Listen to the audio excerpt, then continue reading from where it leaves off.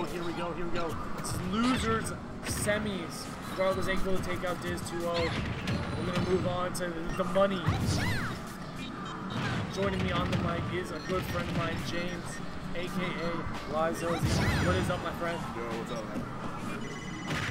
So, you know, a household name to a few, but not to many.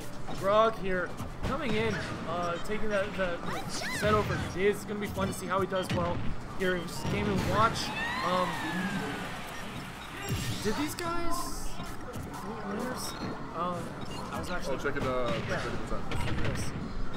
So Grog lost to Sabeyee. Yep, that's what I thought. So this is the second time they're going to be playing tonight. Which, you can always be tough, but you know, if you have that good mental state and mentality, it'll put you in the right spot. You know, you'll actually think about adapting. You're not going to think about the drudge. You know, the grind. Yeah, I can 100% recognize this match because earlier today I actually commentated him, and what do I say? How do you pronounce his name, by the way? Is it Sabeyee or Sabeyee? You're gonna have to ask some other people about that. Okay, people have like so many different like pronunciations. I say Sabeyee. Sabeyee. I like that one better because it's just more entertaining. But yeah, like Sabeyee with the victory from the past. But let's see if things are going to be completely different. But so far it's neck to neck. But just when I said that, takes out the chair and actually puts an end on the second stock on Grog. So Grog on his last stock here. Yeah, you know, big thing here. Like Sabeyee was very good offline right before quarantine hit. But you also got to remember, this man hit puberty during quarantine. He's a whole different beast. And I really love to see like kind of like the difference in play now that, you know, it's a long time. And I love that he actually baited out that neutral beat. You know, landed with a falling air.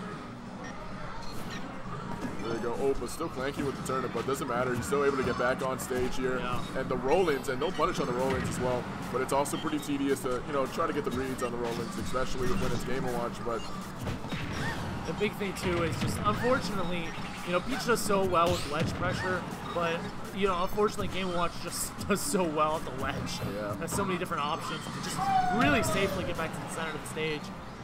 Which makes it like a highly neutral intensive matchup, and you know you really have to have the better neutral to take it versus Game & Watch. There you go, Sabeyee dropping the nuke and taking that first match so far in the set.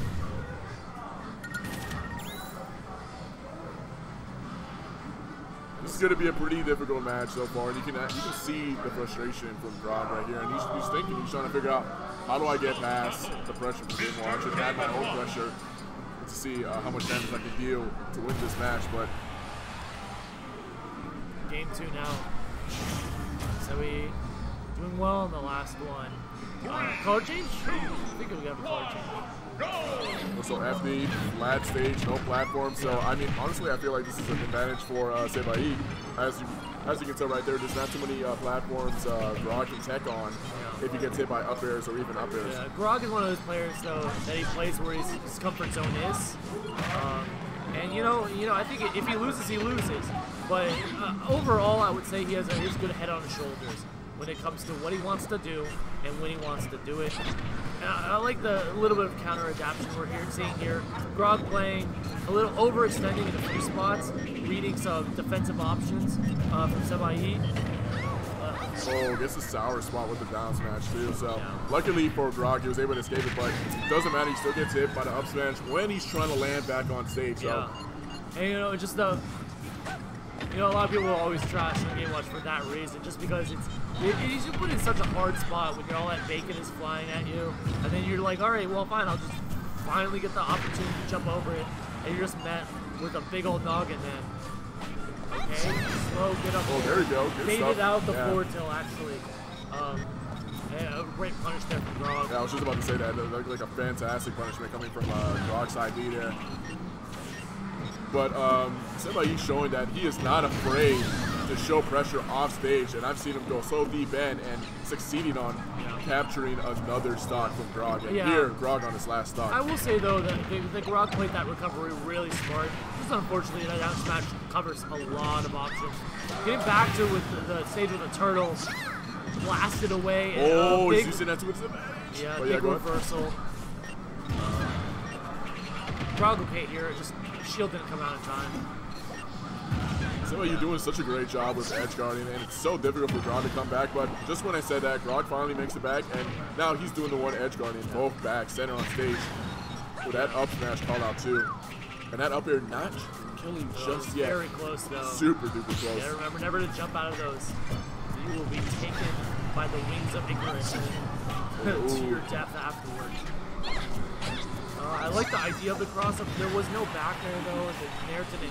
You know, can't watch a little too short. Opportunity for a reversal, which didn't get any time. I'm surprised he didn't get punched with that too. That was lucky. scary. Super scary for Grog. Yeah. But he's still in the game here.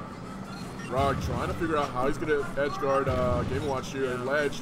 But of course, so many different options. Yeah. I did like his patience there.